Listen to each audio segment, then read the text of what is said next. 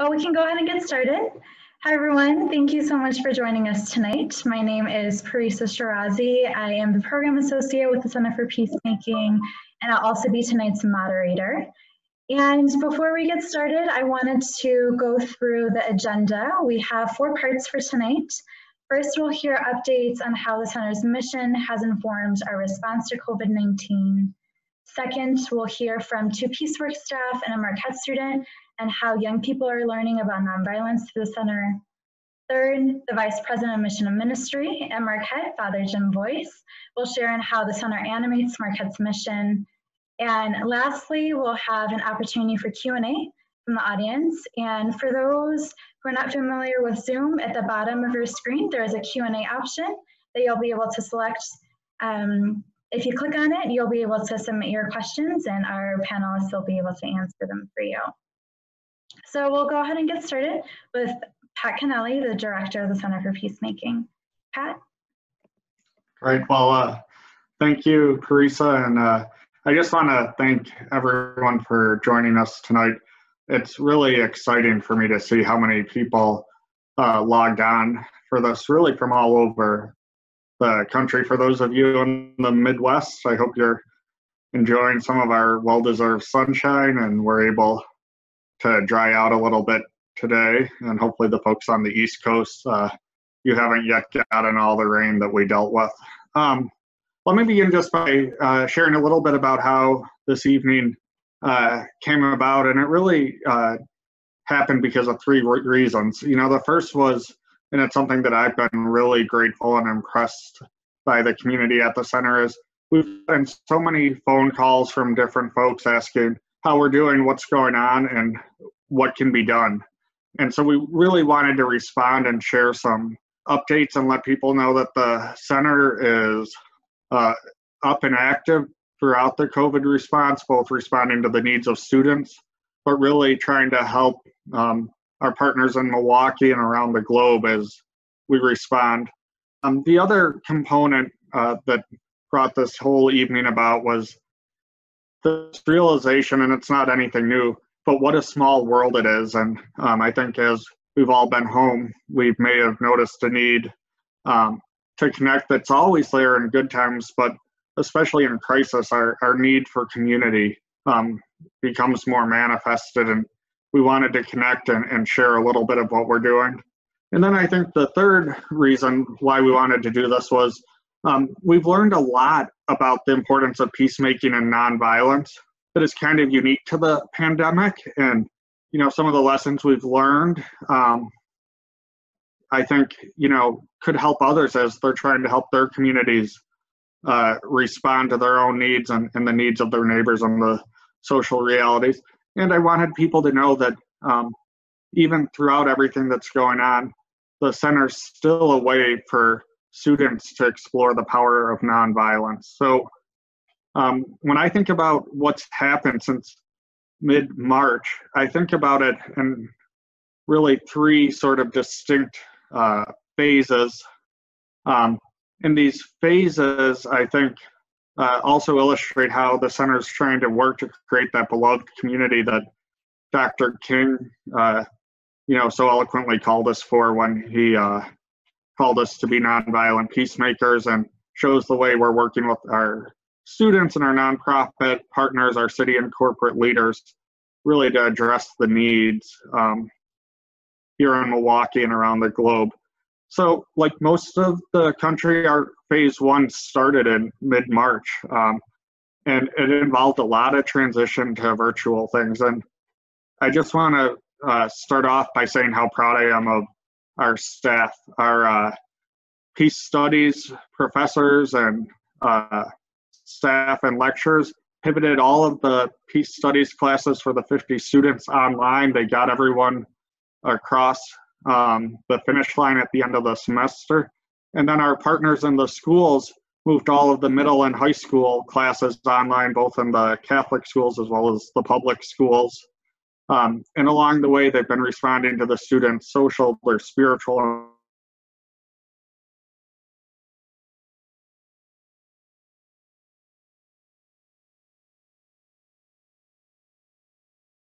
to be resilient. middle school and high school are really social times of lives for young people. And what I've seen is our students be really resilient as the classes moved online and study abroad was canceled. Most of our students returned home, and even while practicing social distancing, a lot of them stayed involved in the programs, and our graduate students stepped up to help us in our community response. For our seniors, despite the graduation ceremonies being postponed, they've continued to roll up their sleeves, and they've also been helping their peers cope. It's really hard to overstate what a huge Herculean task it was to move everything online in just a couple weeks, but I couldn't be prouder of how well the staff and students did it. The second phase, since mid-March that we went through, moved a little beyond triage, and it really focused on vital needs in the community. I think most people on the call know that one of our signature peacemaking programs is the Park Initiative with the Near West Side Partners. And during this time, we've really focused on supporting our residents. We've done a lot of pretty innovative things. We partnered with the bank to get rental grants so that folks who are facing housing insecurity could stay in their house. We helped students who didn't have a place to go to make sure that they had housing. We worked with a lot of our small businesses in the 7 neighborhoods, either connecting them to bankers if they didn't have banking relationships, how to get businesses online and onto curbside pickups. And then we did a lot of work around virus mitigation. The housing in the communities we work in is really dense. And so we have done things like stenciling public health messages about social distancing, hygiene. We've been distributing protective equipment to at-risk populations, a lot of seniors and others who have conditions that make themselves more vulnerable. And then we've coordinated with our local businesses to step up.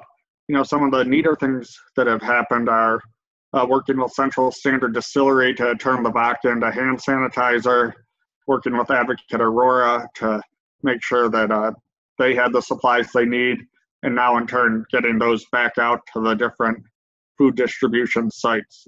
The other component of phase 2 has really been in the schools. Our PeaceWorks program teaches nonviolence and conflict resolutions to 7 schools throughout Milwaukee. And our efforts focus on a couple things. One of the valuable things we do is connect families, both the parents and the students, to mental health services. But we also teach them conflict resolution skills. And if anyone read the New York Times this morning, they had a great piece highlighting how needed this is. And so we focused a lot on what are the psychological, social, emotional ways people can cope and become resilient during this. And then we tried to address disparities, and through some of the strong partnerships that we have, including with the Greater Milwaukee Foundation, we've been able to confront some of the digital divide by making sure families have the technology that they need. And then our third phase, and it's really where we're at today, is we've been thinking about how do we help our students, the communities we work in, recover and bounce back. And so we're doing a number of things. In the Near West Side, we're trying to plant the seeds around economic development, as well as retaining existing businesses. We're working with landlords to come up with strategies around not evicting people and trying to figure out some of the issues with the high rates of unemployment. On campus, we're looking at multimodal teaching. Most people probably have heard Marquette is intending to bring students back on campus in the fall. And so we want to make sure that we're prepared for both our peace studies students, but then our middle school and high school students. You're going to hear a little bit more tonight from our PeaceWorks staff about how they've been strengthening these relationships with the families.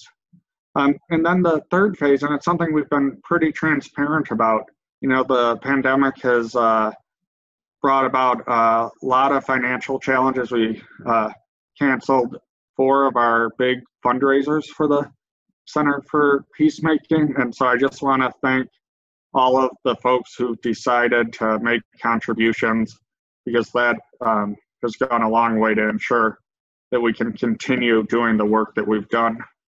So when I think about sort of what this has taught all of us about nonviolence, you know, there's a couple lessons that came to mind. One is the shared encounters that we've had. Not only have they transformed how we work, but they've transformed how we've interacted.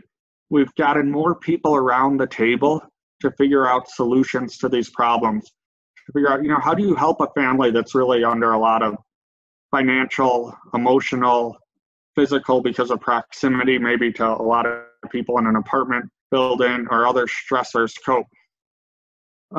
And so that transformation of the way we work, I think, has made us more creative and more efficient.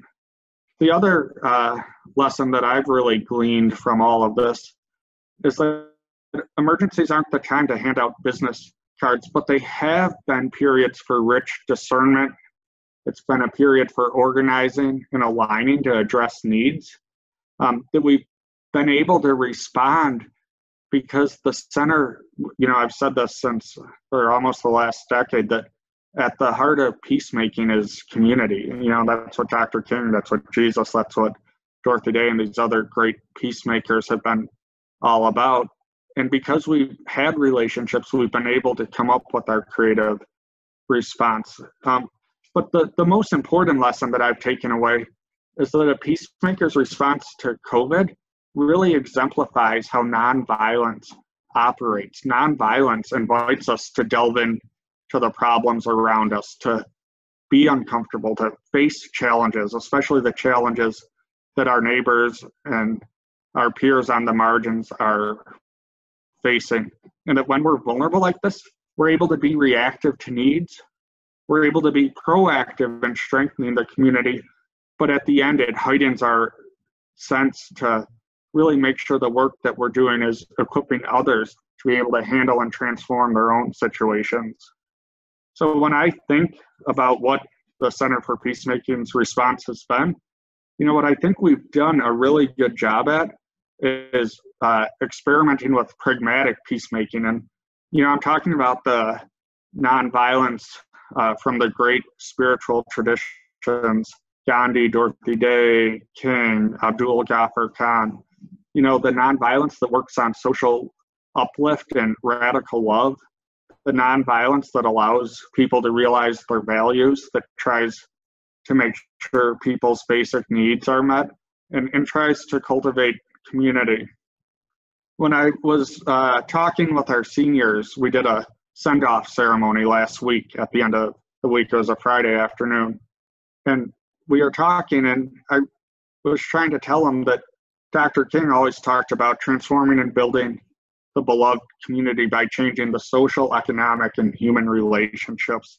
And that's what we're trying to do during this COVID crisis. And, you know, I have to say, I couldn't be prouder of the response of our students and our team, but I want everyone on the call to know we couldn't do this without you, and that we're gonna continue this work. We're grateful for your prayers, your encouragement, and support.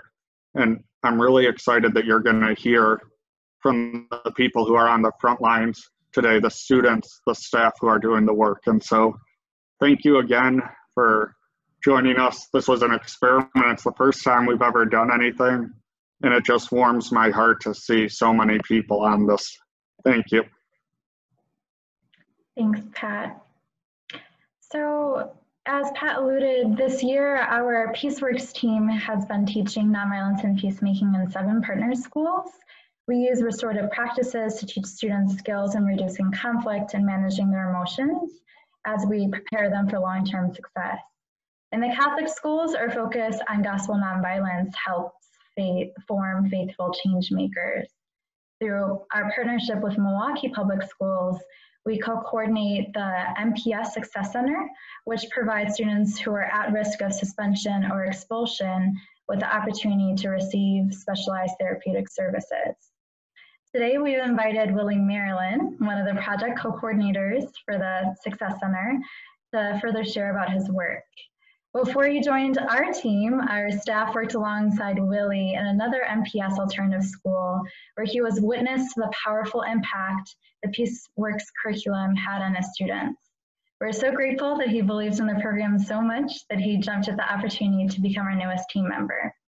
And with that, I'll pass it over to you, Willie, to share about your work with the families. Thank you so much. And to everyone here and online, I really appreciate this opportunity to share with you my thoughts regarding the Success Center and the Center for Peacemaking. But I thought tonight I would start off with just something from one of our parents to kind of give you sort of an idea of what we're all about and what we're doing. So I'm going to give a short parent testimony. Since school has been closed, my son has taught me so much of what he has learned. He does have some parts to work on, but to be honest, with everyone keeping in touch and with having our meetings, he has been improving. We have our days, but she states, who doesn't? I have to say I wasn't expecting so much from the program, but having so much support from the people in it has been such a blessing. It really makes this time go easier. My son has been very blessed to have the people in this program that no matter what, they are there. I couldn't be any happier with the Success Center. The name itself truly speaks out. So, the Success Center. This is an opportunity for young people who are in elementary school and middle school to get that chance that's well deserved. The opportunity to make some changes in their life and to be able to somewhere down the road understand what nonviolence, community, neighborhood, and all those things mean. So the partnership between the Center for Peacemaking and the Milwaukee Public Schools was created as an alternative school to provide these kinds of opportunities for our students. Myself, I'm known in the school as Mr. Willie. My Milwaukee Public Schools counterpart is known as Mr. Drew. So already we take that stigma away from being Mr. this and Mr. that as far as last names. So I want to go a little deeper into it and just share some stories before I share with you what the school is doing and how it's supporting the children. I want to just share regarding one young man who has been very troubled. And in his experiences at this home school, he was always suspended.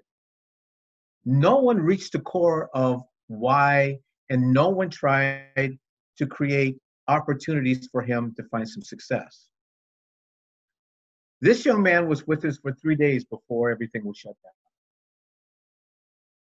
In those 3 days, he was all over the place causing all kinds of trouble and yelling and swearing and kicking cans and doing everything. At the end of those 3 days, when school closed and we went into this Google Classroom format, we started to develop a relationship once we realized what was really going on in his life. And when you take a young man who's in elementary school and his mother passes away for him at an early age, that's traumatic. So when we talk about No Child Left Behind and we talk about a village, we need a village to raise children, this is an example of that. And what we've been able to do is break down barriers with this family. And it's powerful in a lot of ways because going through this process, I never got a chance to meet his guardian. But I met her through this process of Google Classroom. And when you're able to finally get to the point where you can call the guardian, his grandmother, and I can finally call her grandmother, and she accepts that, that's powerful. And then when you talk to grandma's older children, and they laugh and smile because it's okay for me to call her grandma. We have taken down the barriers. So now we're able to communicate, we're able to work through some of these issues with Jalen, And I look forward to this young man coming back on campus so we can continue to support him. Another quick example. Another young man, today was his birthday. Over the weekend, Mr. Drew and I sent him a birthday card. He received it Monday, yesterday. He called me and he was jumping for joy that someone was just reaching out and sharing this experience with him that maybe he thought nobody other than family members were going to give him this card. So my point is with all that is that the Success Center, through the Center of Peacemaking and MPS, we are breaking down barriers. We are taking those young people that are coming with a lot of baggage, and we're trying to teach them how to be better citizens, how you can do it through nonviolence, and how you create in the school building a sense of community. We've been very successful in doing that.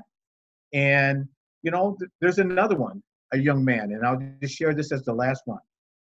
Again, able to call his guardian grandma also. He calls me when he's out of line. Mr. Willie, can you please talk to this boy? Come here, boy, let me talk to you. And then I talk to him, kind of simmering down. And then, you know, he says, okay, Mr. Willie, I will. But what kind of trust is that? That's phenomenal, that people can really feel that they can reach out to you as someone that they've never met because of school closing down. And now we have this connection. All we can do from that is move forward. We're going to get better. I'm so excited about this program because we've just hit the surface by these few things. So as I reach out and share with you these experiences. Willie, I think you want to mute. We are in a very special place. And I'm sorry for going to mute, but my hands are moving because I'm excited. I just feel good inside about what we're doing. And I hope that resonates through this webinar. The potential we have at the Success Center to positively impact lives of our students, their families, and their schools is immense. Slowly and consistently, we have begun to see how positively we can impact the children's perception of school when we shift the burden of change away from the students and towards our policies and procedures. Our therapeutic partners have conducted 43 individual therapy sessions and 16 family sessions. That's phenomenal in this short time that we've been able to do that. Collectively, with the PeaceWorks team, we have made over 462 contacts since March 13th to these families. We are connected. We are connected. We have witnessed students use conflict as an opportunity to develop trusting, meaningful relationships. And I think to some degree, I've shared that with you and how that's come to be. And it's because they know we're speaking from our heart, that we actually care. And again, it goes back to the old adages of no child left behind, and it takes a village once again to make a child, because we're all in this together. We have been able to sit through powerful circles with students as they've learned to be vulnerable and share their experiences with one another as a way to better understand one another's behavior. These conversations have served as a conduit towards practicing empathy and acquiring the language to become advocates for themselves and others. Using our experience in nonviolence, we have watched our middle school students blossom, having earned the opportunity to mentor our younger students through difficult behavior. Another example of that, the young man who came to us with 3 days, and he's just going all over the place because we're trying to figure out what's going on with him. He is a great basketball player for his age. I mean, he is phenomenal. So Mr. Drew and I, we use that tool to say, hey, in order to do that at the next level, these are the expectations. His way of saying, I'm sorry, is that he wanted to get a couple of the younger elementary kids, and he took them to the gym with supervision, and he wanted to work and shoot baskets with them. That was this young man's of showing Drew and I and everyone else in that building, I am sorry for my behavior. That's when we knew we had an opportunity to really get into this young man's, well-being and begin a process to help. We have seen students with significant behavioral issues at their home schools become trusted, supportive members of our community. And when we talk about our community, first of all, we're talking about our school. Second of all, we're talking about when the student goes home and when they're with their family. Some of these families live in small apartments and they have grandma there. Grandma has some of her children there. They have some of their younger grandchildren there, along with everyone else. And it's amazing that they're able to function and make it through. And I think we help them with that, with our contacts that we do weekly. I think we make a difference when we do that. Mother's Day. We made an opportunity to call every guardian, grandma, mom, aunt, or whoever, and said to them, Happy Mother's Day. Now, how is that powerful? We're not connected to that family at all, other than we're outsiders wishing them something special on a special day. Obviously, they got it from their grandkids, they got it from their own children, and they got it from other relatives. But when you make that call and you just get on board and you just say, hey, I'm just calling for one thing. I hope your Mother's Day is great. And then we get into the aspect of, well, what you cooking? What you making? I wish I could come over there. And they just smile, they just laugh. It's feeling like this is a very special event, not only for them, but they're trying to include us in that process because they feel safe. That's what the Center for Peacemaking is doing and helping these young people through the Success Center and MPS. And I'm telling you, I have nothing but love for it because we're doing the right things. We're doing the right things. Our unique mission has afforded students the space, time, and support to navigate their frustration with trusting, supportive adults whose relationships they value. And I just shared that with you in a way that's happening. Unsolicited apologies have become the norm. We have seen our students work to fix the relationships they have harmed without adults having to resort to exclusionary discipline practices. And that's that young man who's a basketball player trying to figure out how he can say sorry in his own way. So with that in mind, it's just an honor to be here tonight. And I love everything I do, working in that building and working with the staff and working with those kids and families. And we're gonna only be able to make it grow. So thank you again once for all. And right now I'd like to introduce one of my PeaceWorks educational specialists and a good friend of mine. Please welcome Julie Milford. Hello, like Willie said, I'm a PeaceWorks specialist at the Success Center. As we all know, with the uncertainty of COVID and staying home, it could be a scary time for everyone and extremely isolating. Many of our students have barriers and access issues, which can even leave them more vulnerable to being isolated and at risk.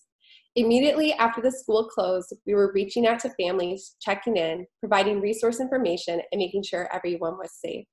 We quickly transitioned to online learning with Google Classroom to bridge those gaps, to be proactive, to reduce the sense of isolation, and also to teach resiliency and how to deal with difficult emotions during this time.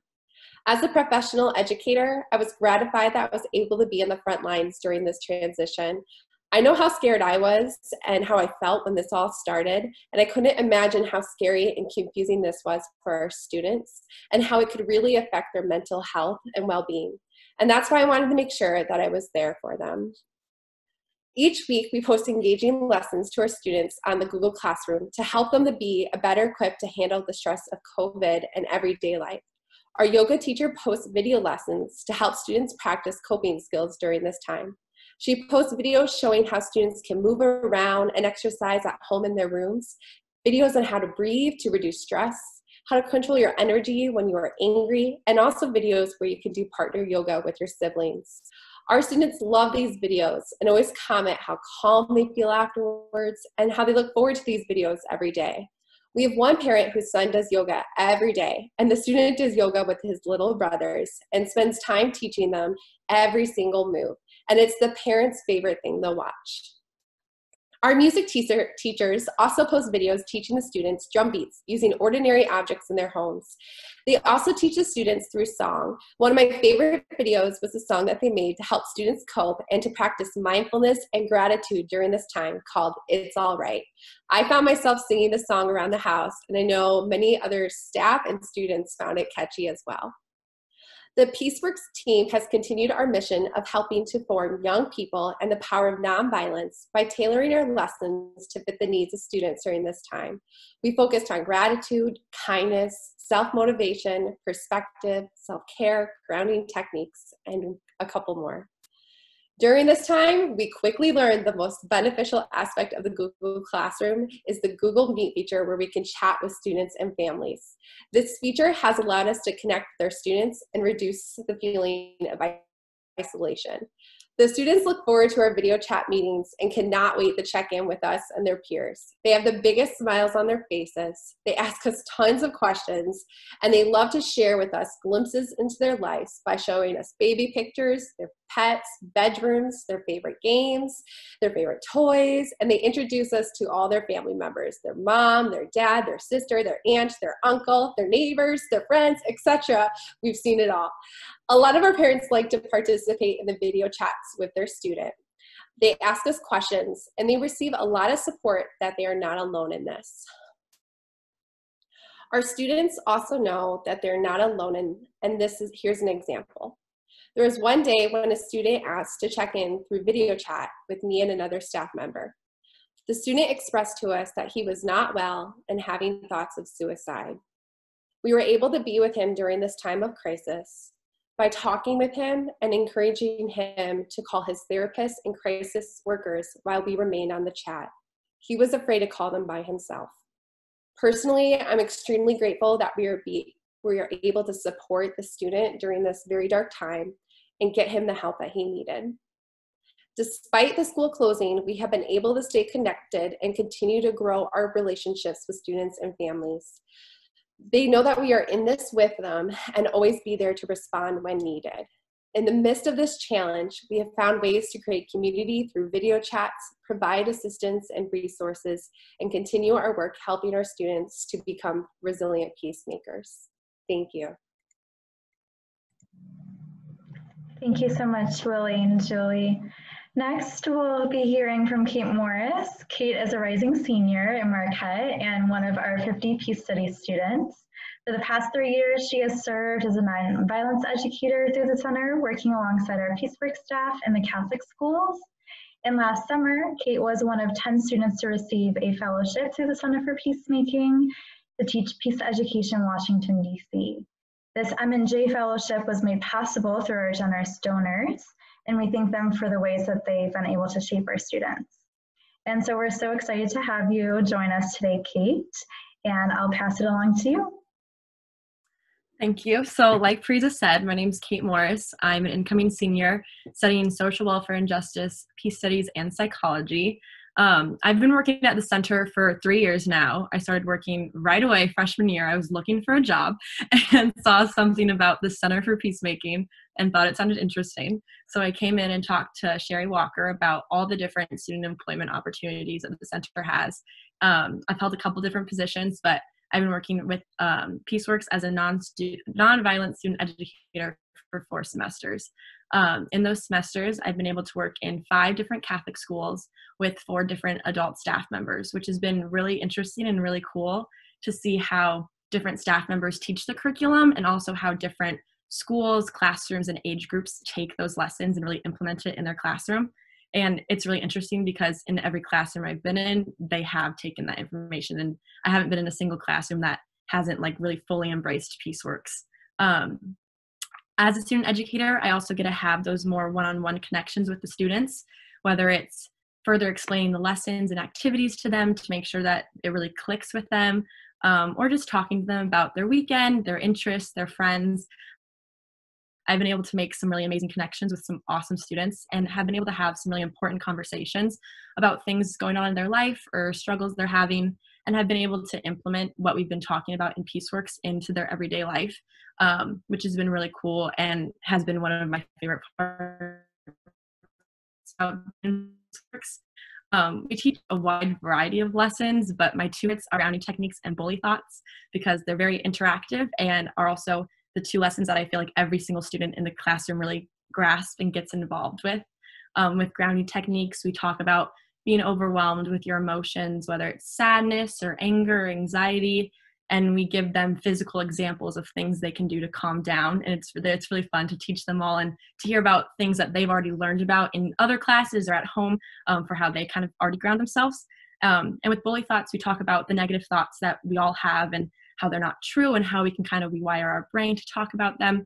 And it's really interesting to see those kids be so vulnerable in that lesson, because they really share with themselves and with their peers and with us some of the things they're thinking and kind of what they're struggling with, which is really special to have that conversation and that dialect with them. It's also cool to see how faith and spirituality and gospel nonviolence can be incorporated into nonviolence education, and how we do work that into our Catholic school curriculum. And also working in education has been inspiring for me personally. I've always wanted to be a social worker, and I didn't know that school social workers existed until I met the Jesuit school social worker at one of our PeaceWorks schools during a lesson, and got to talking with him. And so now I know what I want to do when I grow up, so that's good. I've also been able to explore PeaceWorks in different communities. Like Parisa said, I received a summer peacemaking fellowship from the center last year, and was able to go to Washington, D.C. to work with an organization called Little Friends for Peace, which is a great nonprofit that's all about peacemaking and peace building. And I worked at their summer peace camps, which were basically our PeaceWorks lessons, but just full day, full week versions of it. It was so fun and super cool.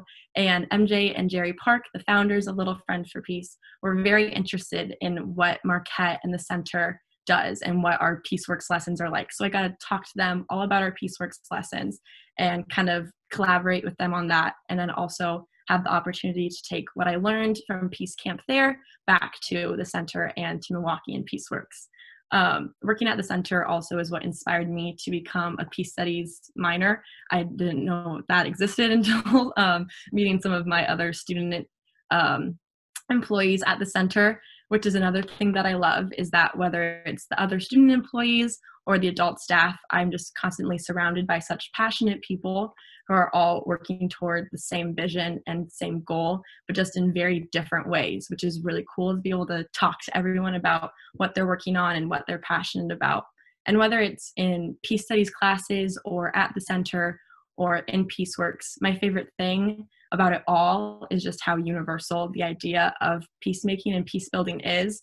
I've heard some great lectures and speakers and have read such amazing things. I've read books that I've stolen from the center and need to give back when we get back in the fall. Just such amazing things about issues that pertain to us all, how we all are in this society working together. We all have these skills that we can develop and conversations that need to be had. I always say that I love being able to talk to fifth graders about positive communication in the morning, and then go home to my 20-year-old roommates and talk to them about positive communication as well. So I just am very lucky that the center has been such an incredible and huge part of my Marquette experience. I could not imagine what the last 3 years would look like without it. And I'm just very glad and proud to represent the center today and with my job and in everything. So thank you.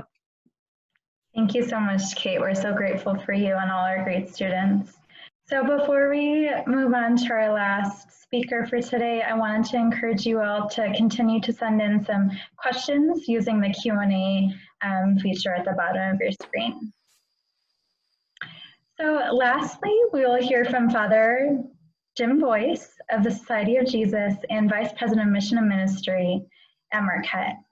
Father Boyce joined the Marquette community this past January and has, after serving as the rector of the Jesuit community for Gonzaga University. We're so grateful to have his leadership and support as we carry out Marquette's Catholic Jesuit mission.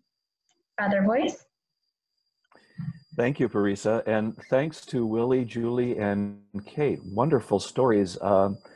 You're expanding my own education. So because I'm so new here, I didn't really know anything about the Peace Center when I came, and it has been one of the places of consolation in the time that I've been here to hear what's going on, to see the wonderful work that's being done, and it is a real privilege to be here with you this evening and to share with you a little bit, as Pat said at the beginning, about how I see the place of the Peace Center in the mission of the university and the mission of the Society of Jesus. So what I'd like to do is to just sort of say a few general things about the Society of Jesus and mission, and then a little bit of an update, and then talk more about the university and the Center for Peacemaking. As you know, Marquette University is a mission-driven institution, and it exists within the context of the wider mission of the Society of Jesus, the Jesuits worldwide. And that mission can generally be stated as trying to transform the world for justice and peace in order to bring about reconciliation among all peoples in accord with the vision of reconciliation and transformation proclaimed by Jesus in the Gospels. And that's the heart of what the Society of Jesus is about, and it's why we got into education and why we're also involved in so many missions around the world. About 2 years ago, after a 16-month process of conversation among Jesuits, with Jesuits and our colleagues in the various works that we do, the Society of Jesus articulated what we call 4 apostolic preferences. These are not so much tasks to be performed as they are internal values and commitments that we're all invited, everyone involved in Jesuit works is invited to internalize, to make our own, as in the form of a deep caring about 4 matters that are of great importance to the mission vision of the Society of Jesus. Our deep care about these matters is supposed to inform how we approach and evaluate everything that we do, whether it's teaching in the classroom, whether it's serving in a parish, whether it's working with refugees, or whether it's doing the work of the Peace Center here in Milwaukee. Let me just name briefly what they are. The first is the spiritual exercises of Ignatius of Loyola. To see them and to present them as a way to God, and in a particular way, to see discernment as integral to what it means to be sent on mission and to be living out the mission of the Society of Jesus. Secondly, the second priority is solidarity with and advocacy for the marginalized, the excluded, the powerless, the voiceless, those who are underserved. The third preference or priority is to accompany young people and to support them in looking toward the future with hope and meaning and a sense of purpose, to look towards the possibilities of a life of meaning and value in a time of so much instability and change. And the fourth apostolic preference is a care for the earth. This is our common home. These 4 values, these 4 preferences are meant to be internalized as a way of being in the world, that when we look at the problems that we need to address, we'll see the possibility for working out of the experience of the exercises and also of drawing others into what they're about in whatever way is appropriate to their circumstances. It's about using discernment to sort out how we want to proceed and engage with the issues. And that discernment takes place, as others have noted in the presentations this evening. It's really grounded in relationship with real people, particularly with the people who oftentimes have no voice, who have not been well served, who are excluded from the resources of the cultures in which we live.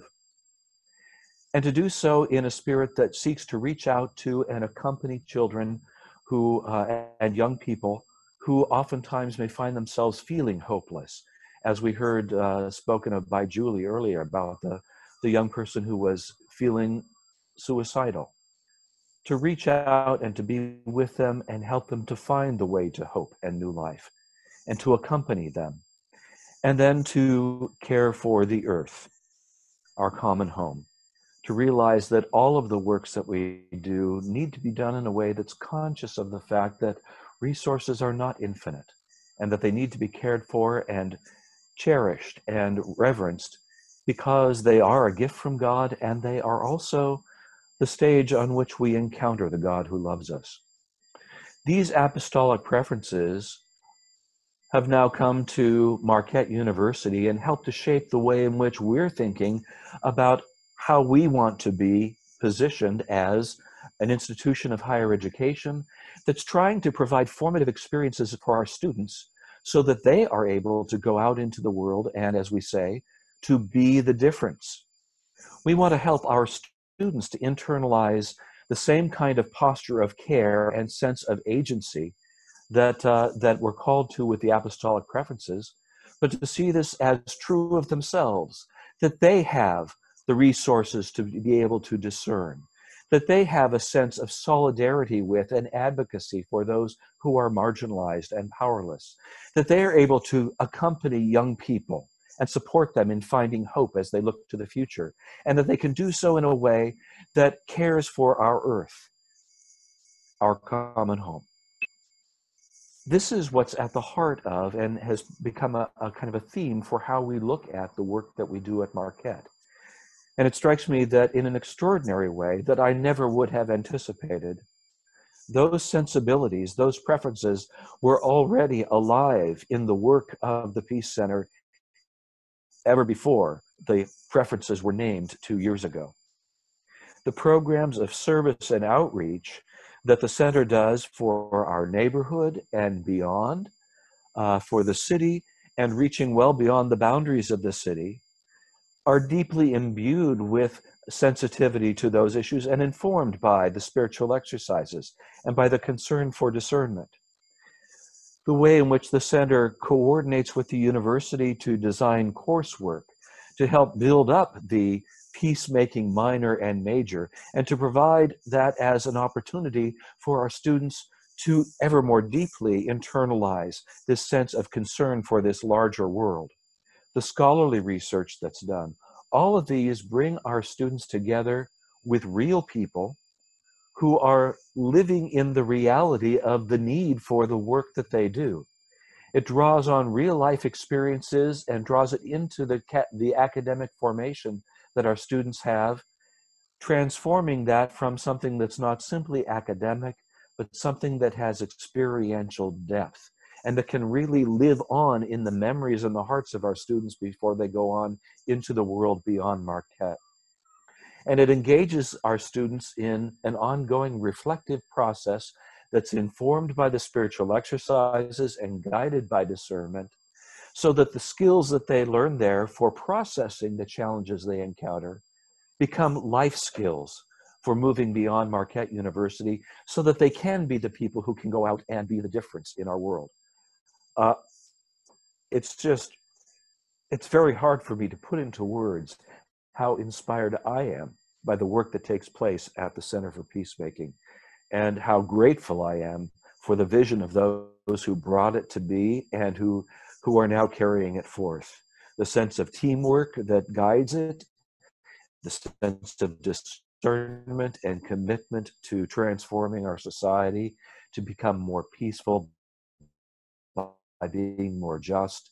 I just can't speak how inviting me to be with you this evening and for giving me the opportunity to share with your supporters my perspective from as the Vice President for Mission and Ministry. I'm just deeply proud of the work that you're doing and the spirit in which you do it, and grateful that you're here. Thank you. Thank you so much, Jim. So we'll have an opportunity to do a Q&A right now as well. Pat, would you like to say a few words before we jump onto the Q&A session for today?